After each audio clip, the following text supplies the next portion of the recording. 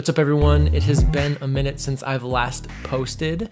Posting will continue to be irregular. I might post this year, might post next year, who knows. I want to talk about Apple's new M2 Macs. Specifically, we have the Mac Mini and then the MacBook Pros. Now, since my last video, I have since upgraded computers. I was rocking the M1 iMac and it was really, really awesome, but since I've upgraded to the M1 Pro, MacBook Pro, and it's the base model one, it has 16 gigs of RAM, and the only thing that was upgraded was the SSD, upgraded to 1 terabyte. But what I wanted to come in here and talk about was, I guess, the hype around the M1, the M2 Macs. I'm a huge YouTube fan. I'm always on YouTube watching different reviews, different videos. Anytime Apple comes out with a new computer, I'm like waiting for different reviewers to talk about it. All the videos on all the computers. These YouTubers will hype up these computers. The issue that I have is, for the most part, these YouTubers get the spec'd out, maxed out $8,000 models. When they're given these amazing computers, they talk about it like they're amazing because they are amazing, but they're also like $8,000. And so when I upgraded from the M1 to the M1 Pro, I was expecting like massive increase in performance. In all reality, there wasn't a huge increase with performance from the M1 to the M1 Pro. As a video editor, a content creator, I was expecting like these, pretty big increases. But in all reality, I didn't really see any. Which was a little bit disappointing. Now, I am generally editing stuff that is 6K. Essentially, it should have been able to handle it pretty well.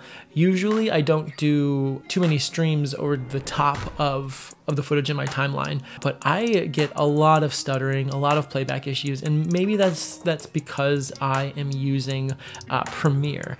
I know Premiere is like the least consistently reliable out of all of the editors out there, from Final Cut Pro to DaVinci Resolve. I have been considering switching to DaVinci Resolve. It's just been kind of daunting because I'm so comfortable in Premiere.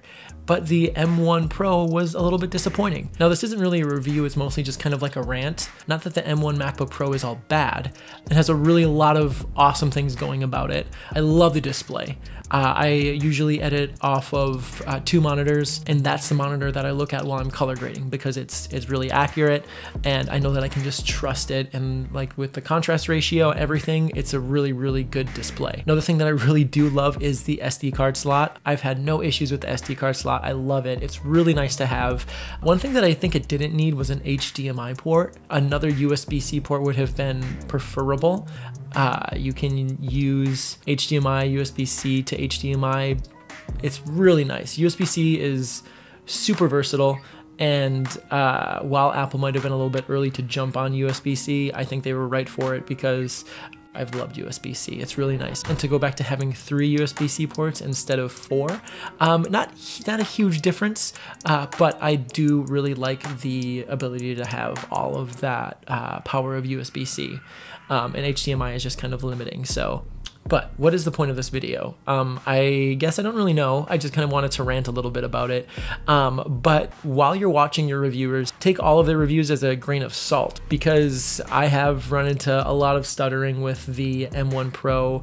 I've run into issues with crashing. It's not as hyped up as I thought it would be. A lot of that could just be me thinking like, oh, this is gonna be perfect. It's gonna solve all my problems. No computer will solve all your problems. You'll still run into issues with something. I think when I went from my 2017 MacBook Pro that I paid like $2,300 for, and then to my iMac, which was $1,400, I think that I was just blown away by the price to performance ratio, because it did perform better than my 2017 MacBook Pro.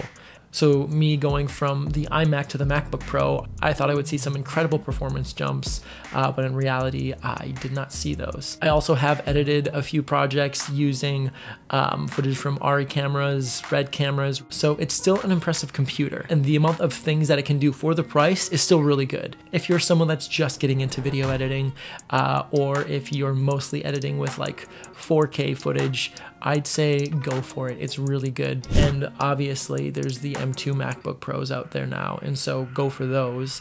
But again, I just want to remind everyone, while you're looking for your computer, take it with a grain of salt, because you'll still have some issues. It might not be able to handle all of your workload. Maybe it will. And if it does, that's great. I just don't want anyone to be disappointed like I was.